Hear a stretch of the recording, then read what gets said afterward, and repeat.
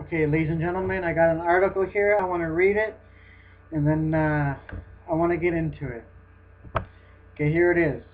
Why did the U.S. government recently publish 300,000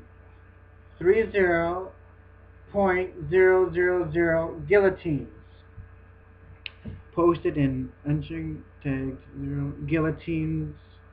America's Defense Legal Christian Council on America-Islamic Relations Federal Emergency FEMA guillotines. Well, I'll just skip this part here about Sharia law terrorism. Why did the U.S. government recently publish 30 women, 304 comments? Okay, I want to go to the bottom here. The U.S. Okay, the use of guillotines for governmental purposes was lobbied for and passed in the U.S. Congress. The information we received is that 15.000 are currently stored in Georgia and 15.00 in Matani. I don't know. This are the beheading by Muslims today meant to U.S. against U.S. government beheading in the future. Okay. This is Georgia House of Representatives, 1995.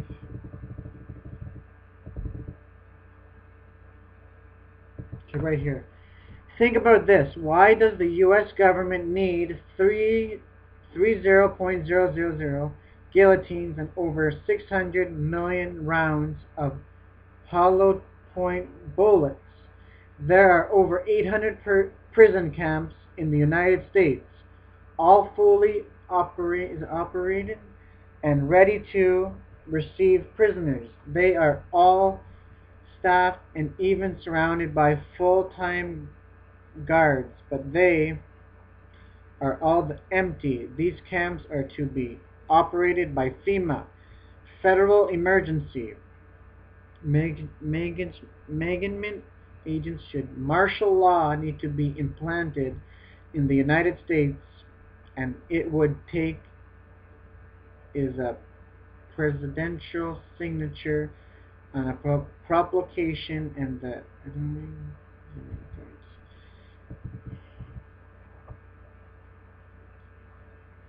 the camps all have road change.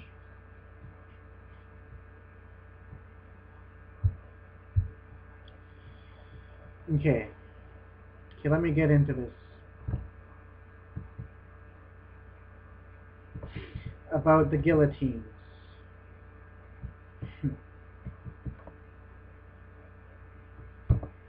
Okay, so this is what I wanted to say. Because there's a rumor going around saying that Obama may step out of office. Okay? People are trying to say that Hillary Clinton is going to become president. Because so many people hate Obama because of what he's doing. But I want to say this. Right here, I'm going to say it clear as can be. The people should not be mad at Obama. Okay? Who they should really be mad at are the puppet masters. They're people that are behind the scenes that are controlling Obama. Obama is just following orders from the ruling elite. He is following their agenda. They have an agenda to bring in a one-world government. And this is exactly what he's doing. People can try to get rid of Obama and bring Hillary Clinton in as president. Should be doing the exact same thing that President Obama is doing. It doesn't matter who you put in office. They will be fulfilling the exact same agenda because they are following a common agenda. This is all that it has to do with is a world government, because this is what these people are going for. But like I said before, it has nothing to do with Obama at all. It has to do with the puppet masters that are controlling them from behind the strings, behind the scenes. And by the way, before Obama came into office, Henry Kissinger trained them for such a time as this. He trained them for this time in history to create the New World Order. So I don't think Henry Kissinger trained Obama just to get him thrown out of the White House. No, I can't see it happening. But if it happens, I'm thinking about this as well. If Obama said that he's going to leave office, this is what I'm thinking here too. The reason, if he's leaving, I don't know. I'm just saying what I've heard. But if Obama's saying to the people that he's leaving, and they're going to throw in another one, it's a bunch of bull. The reason why he's leaving is because they're planning an attack on America, to take America completely down. Because America is the only thing that is hindering them from having a one world government. That's all that it is. So why do you think they have all these guillotines? Why do you think they've passed bills to bring in FEMA camps? Why do you think they've created all these rubber FEMA coffins? Because they know something's coming. Why do you think the Department of Homeland Security has ordered more ammo, more ammunition? They have these new military vehicles, and they say it's for your own security, when it's not. It's about total control. Because Obama is transforming the United States of America into a larger version of North Korea. These guillotines are for the New World Order resistors. They're getting everything ready for the Great Tribulation that these things will be used. It's literally amazing, according to what the Bible says. I saw the souls of those that were beheaded. They're not going to use the gas chamber. They're not going to hang people. They're going to use the guillotine. It's more cheaper, and that's exactly what the Bible said would happen. So that's what I wanted to say. I can't see Obama leaving office. Like, people are saying, oh, we're going to vote Hillary Clinton in. She would make a good president. Well, guess what? No, she wouldn't. It doesn't matter who you have in there. They have to follow orders or they're going to be killed. Just like John F. Kennedy. John F. Kennedy blew it in the open. He said, we want to get rid of secret societies. He wanted to abolish the Federal Reserve and all that other stuff.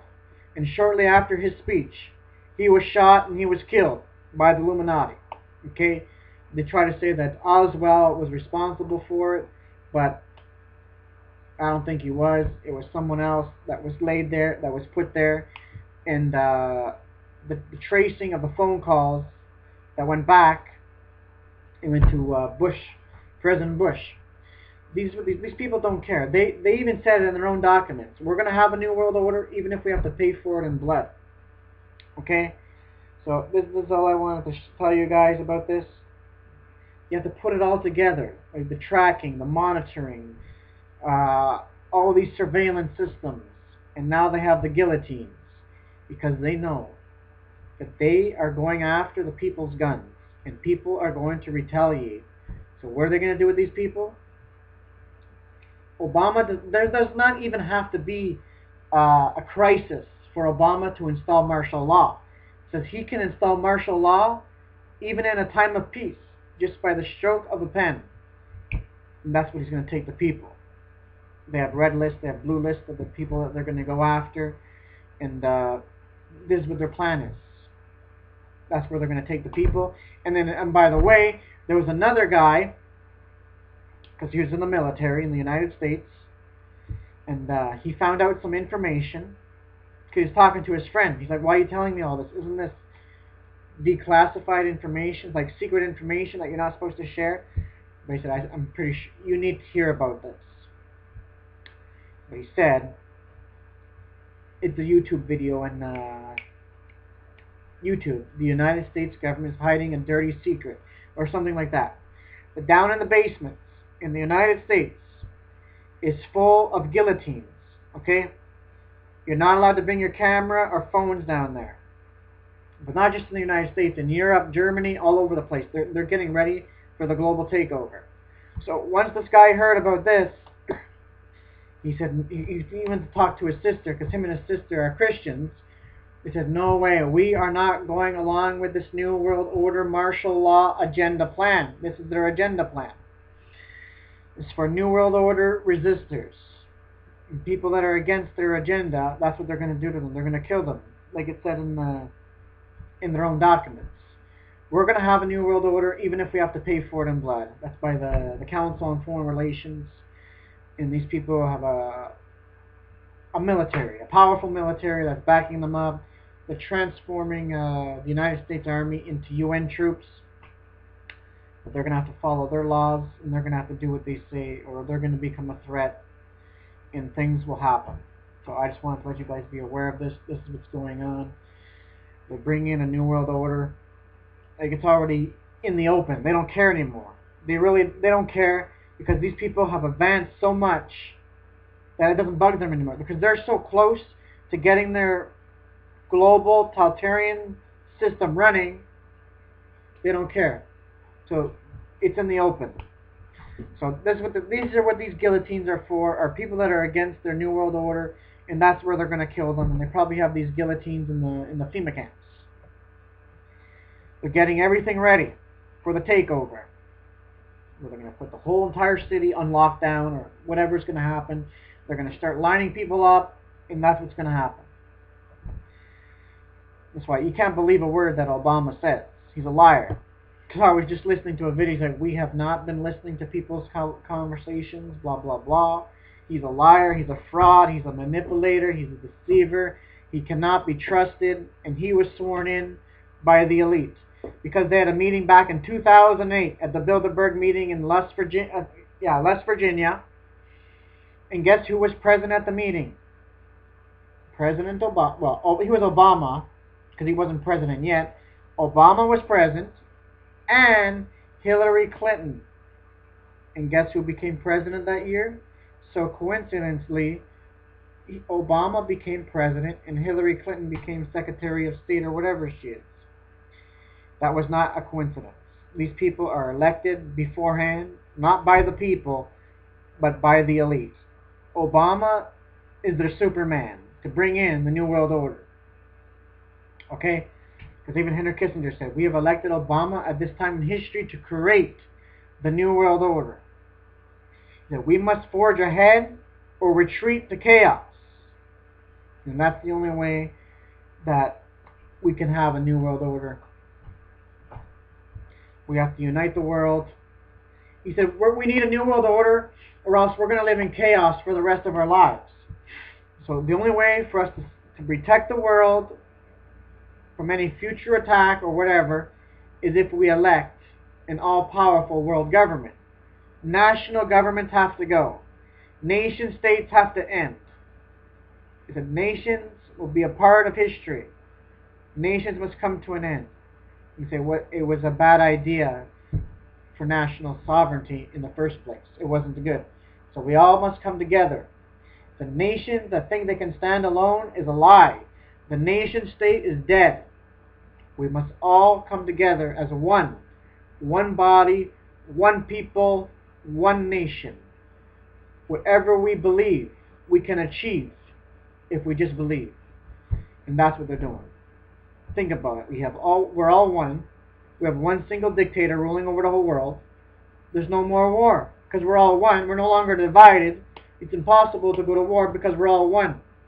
And we have one leader that's in control of absolutely everything. And that's exactly what they're talking about. They want control over every aspect of every single thing on the planet.